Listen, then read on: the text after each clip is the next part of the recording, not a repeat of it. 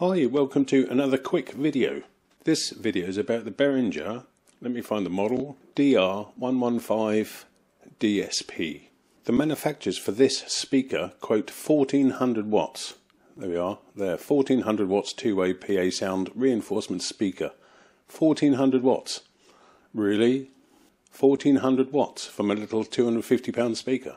I can smell BS. I've been helping Antony Archibald try and fix one, very difficult over the internet. It seems Behringer don't make the schematics available, so straight away don't buy that speaker if you want it repaired reliably and efficiently.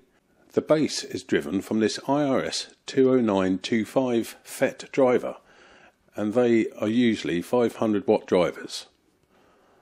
So it's got this driver and two FETs. So straight away you're looking at an output of roughly 500 watts, not 1400. So you've got one chip and a pair of FETs. Unlike the Max 450, this Behringer has a plus and minus 65 volt rail. Now the Max 450, SRM 450 version 2 has plus and minus 75, and I could demonstrate over 300 watts RMS. This Behringer has a plus and minus 65 volt rail, not 75. So straight away it's less powerful than the SRM 450 version 2. I'll give Behringer the benefit of the doubt because I haven't got an amp in front of me.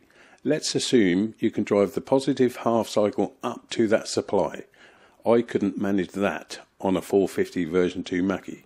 So plus 65 minus 65.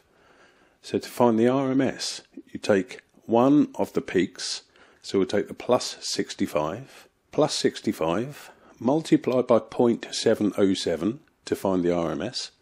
So 65 multiplied by 0.707 equals 45.95 RMS. Square that, so times equals 2111 divided into 4 ohms, 527.96 watts RMS if you can deliver that full voltage rail into the speaker, and I very much doubt you can. So if you think you're buying a 1400 watt speaker driven by a 500 watt chip times 1 and a plus or minus 65 volt rail, you are very much mistaken. It's 527 watts RMS, absolute maximum on the best day with the wind behind it. So thank you to Antony Archibald for giving me the voltages, and with the voltages and supply rails and the chip we can work out the RMS power. So it's not 1400 watts, just a measly 527. Still way much better than the Electro Voice that quoted 1000 watts, and theirs turned out to be about 80. So I'm John B, just demonstrating more BS from speaker manufacturers. You get what you pay for. Thanks for watching.